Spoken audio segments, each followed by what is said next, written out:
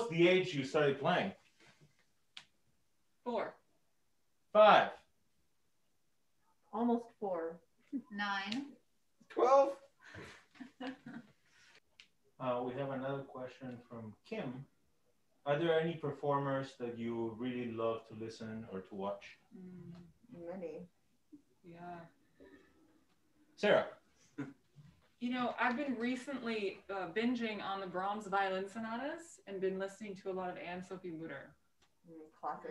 Yeah, she's a real classic, really amazing. Yeah, if we're talking about violinists. Well, there's no one better than Sami Mardini. I mean, so. Yeah, lately some of the most amazing live concerts I've been to have been like Leonidas Kavakos, maybe 100 videos explaining a lot of different techniques in the violin, and like he talks about different aspects of making music on the violin. So yeah, he's phenomenal. I have also been listening to Augustin Tadlich on the violin, as well as a lot of Hilary Hahn recordings, and cellists. Stephen Israelis' Peter Wispelway is another cellist that's really, really amazing, just like a really captivating sound. And also the Danish String Quartet. If you need any violists need any viola recommendations, I recommend you check out Lawrence Power. If you don't know that name, he's a British viola soloist and he's just incredible.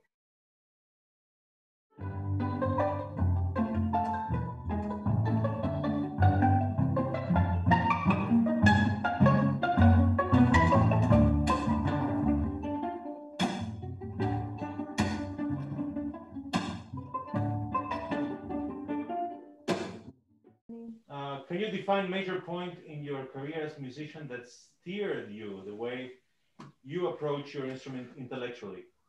Whoa, very good question. Take it away, Lewis. Wow.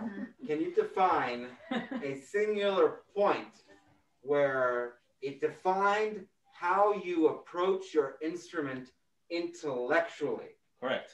I don't think I could define a single point, but I think there are a number of points that would define for all of us times where our fundamental approach to the instrument was probably changed intellectually.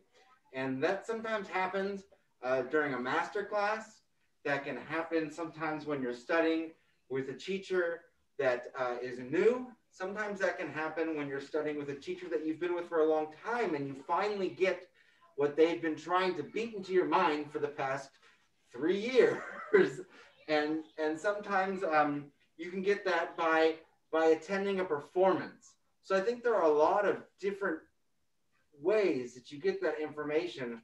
And what's very important is that you're kind of open to receiving the information and experimenting and listening to different perspectives on the instrument that you're playing, because there is no one single right way to do it. There are a lot of people that are successful performing on these instruments, and some of them have got drastically different approaches, but the results are still success. So in some ways, that might be the most, if you're asking for the single thing that would lead to kind of an intellectual exploration and a new perspective of your instrument, it would be to seek out different voices and decide for yourself what things you want to do and what paths you want to follow on the instrument.